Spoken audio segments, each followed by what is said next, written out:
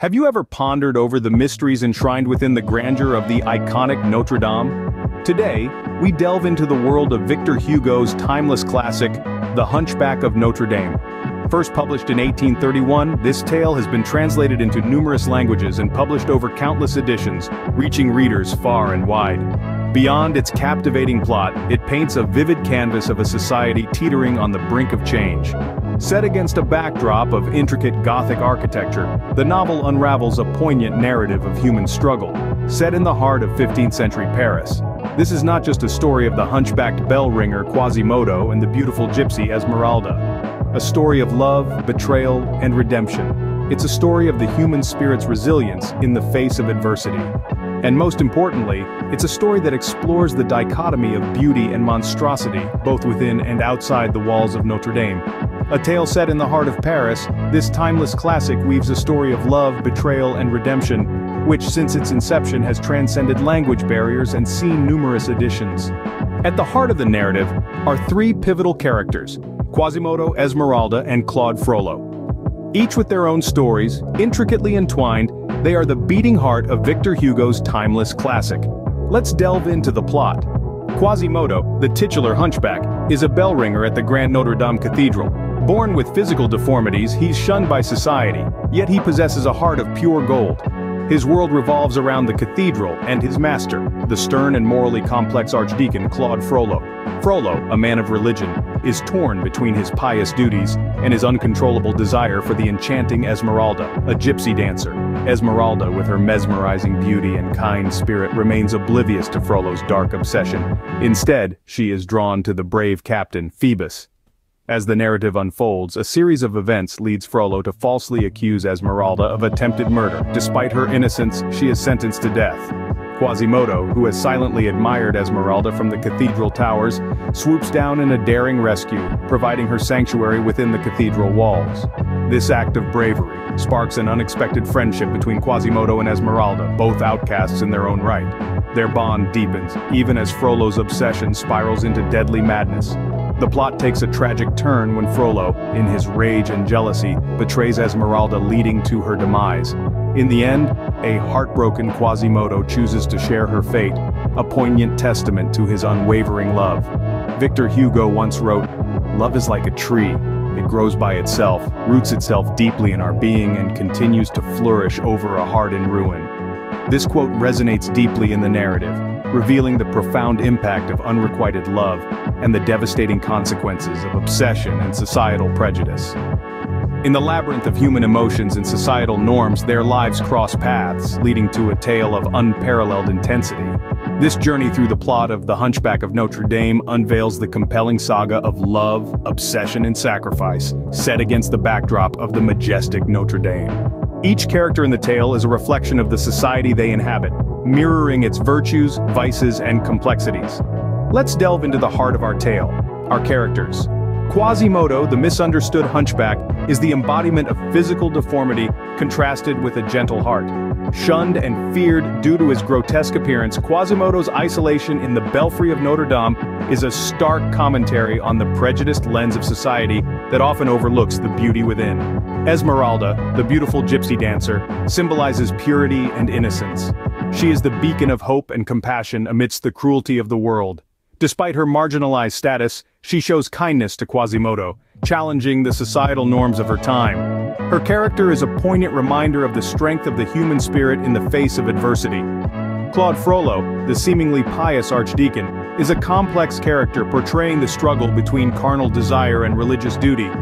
His obsession with Esmeralda sets the tragic events of the story in motion, and his fall from grace epitomizes the destructive power of unchecked passion. Interwoven with the characters are the themes that Victor Hugo skillfully depicts. Unrequited love, as seen in Frollo's obsession with Esmeralda and Quasimodo's unspoken love for her, underscores the pain and desperation that often accompanies love. Social injustice is laid bare through the mistreatment of Quasimodo and the persecution of Esmeralda, reflecting the societal inequalities of the time. The theme of fate is omnipresent as the characters are swept away by the currents of destiny, often leading to tragic ends. Nothing makes a man so adventurous as an empty pocket. This quote encapsulates the theme of survival and the lengths individuals go to, in order to fend for themselves in a harsh world. Through these characters, Hugo paints a vivid picture of society, its prejudices, and its redeeming qualities. So, as we navigate the labyrinth of Notre Dame, we are confronted with these timeless themes, reminding us of the enduring relevance of this masterpiece. The story is not merely a work of fiction, but a portal to 15th century Paris. As you journey through the tale, you're transported back in time to an era marked by its distinct cultural and societal norms. The city of Paris, with its intricate web of narrow streets and bustling markets, serves as a vivid backdrop to our characters' lives. But it's not just the city that comes alive in Hugo's narrative. The Notre Dame Cathedral plays a pivotal role. More than a mere setting, it's an integral character in the narrative, its soaring spires and grand arches bearing silent witness to the unfolding drama. The cathedral embodies the spirit of the age, reflecting the societal norms and religious sensibilities of the time. Its stones whisper tales of love and loss, of victory and defeat, of hope and despair. Through the eyes of Quasimodo, we see the cathedral in all its glory and sorrow. Notre Dame stands as a silent observer and participant, echoing the joys and sorrows of its inhabitants. Victor Hugo, through his work, has left an indelible mark on literature. His vivid characters, intricate plots, and evocative settings have influenced countless authors, shaping the course of literary history. But his influence extends beyond the realm of literature. When Hugo penned The Hunchback of Notre Dame, the real Notre Dame Cathedral was in a state of disrepair. The novel's success sparked renewed interest in the cathedral, ultimately contributing to its restoration. Hugo's novel also has a significant impact on modern culture. The tragic tale of Quasimodo and Esmeralda has been adapted into numerous films, musicals, and television series, each interpreting the story in its unique way. These adaptations have introduced new generations to the timeless themes of unrequited love, social injustice, and the resilience of the human spirit that Hugo so masterfully depicted. The Hunchback of Notre Dame continues to resonate with readers, transcending borders and generations. Despite being set in a bygone era, the novel's themes and characters hold a mirror to contemporary society. The Hunchback of Notre Dame, with its tapestry of vivid characters and universal themes, transcends the confines of time and geography. Our world today still grapples with the issues Victor Hugo so eloquently portrayed: marginalization, the quest for acceptance, and the profound impact of unrequited love. The story's timeless appeal lies in its exploration of the human spirit and its resilience in the face of adversity. Quasimodo's tale, his struggle and unyielding love for Esmeralda, continues to resonate with readers around the globe, reminding us of the enduring power of compassion and kindness. In the midst of our rapidly changing world, this classic novel serves as a poignant reminder of the timeless human values that bind us all. In the end, The Hunchback of Notre Dame is a testament to the human spirit, its resilience, and its quest for love and acceptance. Before we conclude this deep dive into The Hunchback of Notre Dame, we'd like to invite you to join our community. If you enjoyed this journey and found it insightful, don't forget to hit the like button and subscribe to our channel at the Book Fox Summaries. Your support helps us bring more of these captivating book summaries and discussions to life.